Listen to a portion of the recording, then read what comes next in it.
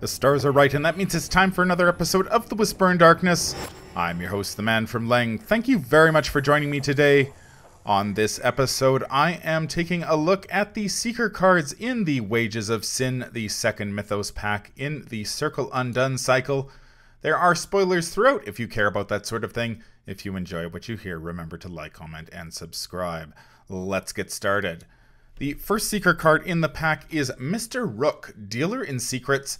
He is a 3-cost asset with a willpower skill icon and the ally trait. He uses 3 secrets and he has the following free triggered ability. Exhaust Mr. Rook and spend 1 secret. Search the top 3, 6, or 9 cards of your deck for any card and draw it. If at least one weakness is among the searched cards, draw one of them as well. Shuffle your deck. Mr. Rook has 2 health and 2 sanity and takes up an ally slot. Mr. Rook was spoiled in the Wages of Sin preview article, so some of this review may sound familiar. I was a big fan of Mr. Rook then, and I am a big fan of him now. He lets you dig deep into your deck to get the cards you need. He's got 2 health and 2 sanity, so you can sacrifice him once he's done his job, and you may use his ability at least 3 times, potentially more if you're packing cards such as Enraptured and Truth from Fiction from the Boundary Beyond. Seekers have received several tutors over the years, but there are usually strings attached to their abilities. Research Librarian can search your entire deck, but only for a tome. Dr. Ellie Horowitz can search the top 9 cards of your deck, but only for a relic. Level 0 No Stone Unturned searches the top 6, but it's a one-shot event that costs 2 resources. For an extra resource, you can bring Mr. Rook into play. He can search your deck 3 times as often as No Stone Unturned and soak a bunch of damage and horror to boot. Mr. Rook is ideal if there is one card that is vital to your strategy or you're playing some sort of complicated combo deck with a lot of moving parts, since he does give you 3 bites at the apple as a free triggered ability. For example, if you're playing Minte Fan deck that plans to barricade itself in a location and dish out skill cards to other investigators with analytical mind, Mr. Rook will help you get that combo running much more quickly. Mr. Rook does have a drawback, however, in that he forces you to draw a weakness if it's among the searched cards. The signature weaknesses for Seekers tend to be quite annoying, if not downright bad. I'm looking at you, King in Yellow and Call of the Unknown, both of which I despise. That said, I'd argue Mr. Rook's downside is actually a positive. If I'm going to see a weakness during a scenario, I'd much rather see it early than late, and I would much rather deal with it on my terms than leave it up to chance.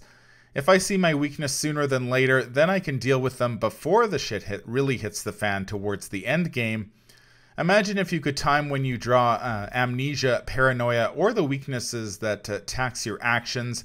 You're probably looking to play Mr. Rook to get the cards you need, so it makes sense to drop Mr. Rook, dump your hand or resources, and then fish out Amnesia or Paranoia, which would then trigger harmlessly. That's way better than your weaknesses showing up at the climax of a scenario, gutting your hand or resources, or forcing you to take 2 actions that you simply cannot spare. It's also worth noting that drawing your weakness with Mr. Rook happens in addition to the card you fetch, so you're essentially drawing that weakness for free. How many times have you been going full steam ahead only to draw your weakness using an action or as your mandatory draw during the upkeep phase? You were hoping for a card that would keep the momentum going and you draw a setback instead. By drawing your weakness with Mr. Rook, you're mitigating that small tempo hit that you were going to take down the line anyway. Drawing a weakness sucks, don't get me wrong, but given the choice, I'd much rather draw it for free with Mr. Rook than waste an action or draw it during the upkeep phase. There is a lot, and I mean a lot, of buzz around Mr. Rook in the community. Some players are throwing around the word awesome, while others are hailing him as the second best Seeker ally after Dr. Mylan Christopher. I don't know if I'm willing to go quite that far, but if you're in the market for a tutor to fetch you that key card or cards, Mr. Rook makes an extremely compelling case for himself. He lets you look at a lot of cards, and he's got the health and sanity to take a hit and stick around until he's done his job. Drawing a weakness isn't great, but if you're drawing through your deck to find a certain card or cards, there was a good chance you'll draw your weakness anyway, so I can't really hold that against Mr. Rook. Really good stuff here for Seekers. The second Seeker card in the pack is Hawkeye Folding Camera. It's a 2-cost asset that has a willpower skill icon and the item and tool traits. It has the game text response. After the last clue is discovered from your location, place 1 resource from the token pool on this card as evidence. Limit once per game at each location. While Hawkeye Folding Camera has 1 or more evidence, you get +1 willpower. While Hawkeye Folding Camera has 2 or more evidence, you get +1 intellect. And while Hawkeye Folding Camera has 3 or more evidence, you get +1 sanity. Magnifying Glass has been a popular card since the core set. It's cheap, fast, and gives you +1 intellect while investigating. You can't ask much more from a level 0 card. Hawkeye Folding Camera is a new take on the Magnifying Glass that costs slightly more and requires slightly more work on the part of the investigator, but it also provides a greater variety of bonuses. You may place evidence on the Hawkeye Folding Camera only after the last clue is discovered at your location. Hawkeye Folding Camera is slightly easier to power up in solo than multiplayer. If you're playing solo, most locations have 1, maybe 2 clues on them. Take 1 or 2 investigate actions and you'll be rocking +1 willpower and +1 intellect in no time.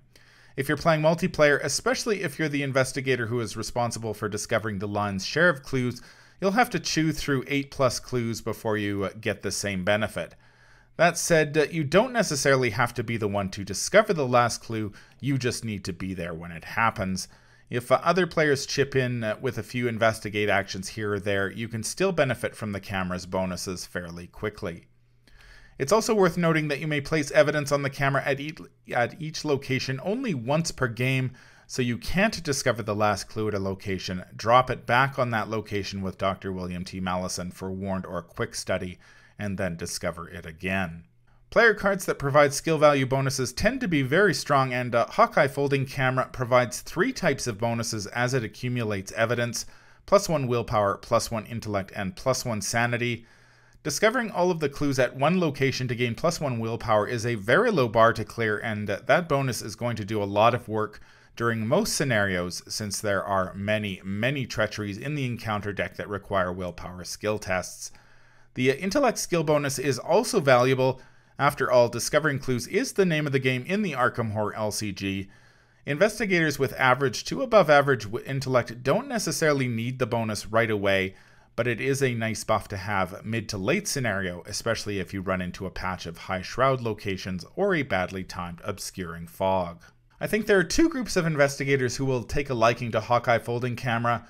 The first group includes investigators such as Joe Diamond, Roland Banks, and Lola Hayes.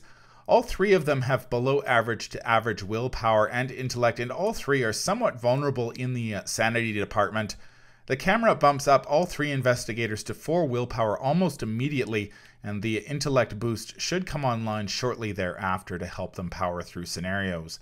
These types of investigators will also appreciate the sanity boost, since low willpower coupled with low sanity is a potentially deadly combination. The other group of investigators who will take a liking to Hawkeye Folding Camera includes those who can back up their formidable investigation abilities with mystic spells. I'm thinking here of Carolyn Fern, Daisy Walker, Marie Lambeau, and Norman Withers. The camera will boost their willpower to 4 or 5 almost immediately, which will make spells such as Shriveling and Mists of Rillier much more likely to land.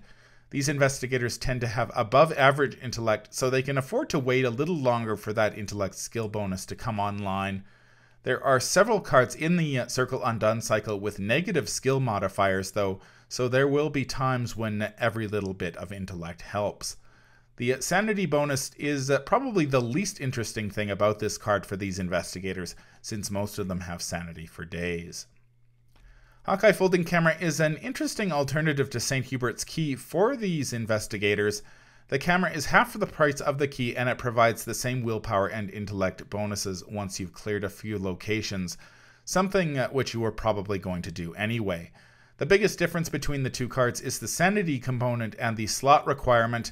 The camera is a seeker card, which is important for Norman Withers, who might be interested in St. Hubert's Key if it didn't take up one of his precious mystic card slots. Of course, you could always play both in certain investigators, since they require different slots. +2 willpower, +2 intellect, -1 sanity, and the ability to heal horror and gain some sanity in the process is a very nice combination.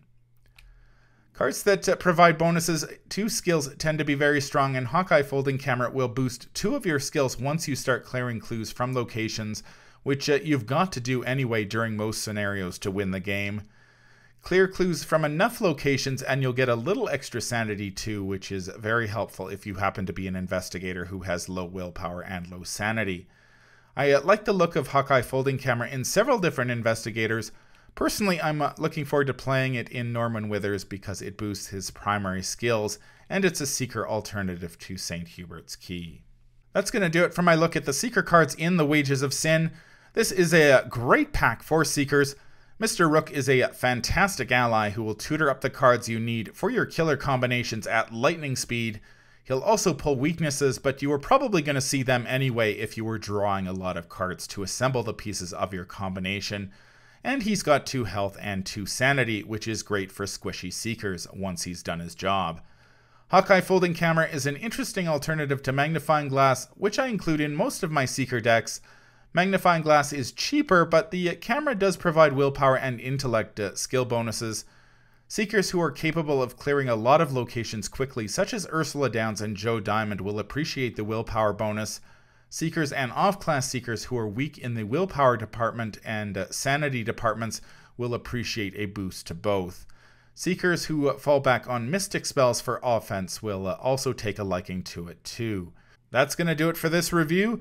If you enjoy what you hear, remember to like, comment, and subscribe. If you need to contact me, I can be reached at manfromleng@gmail.com. I'm also on Twitter at manfromleng. Until the stars are right, keep your shotgun close and your elder sign closer. Take care out there, and happy investigating.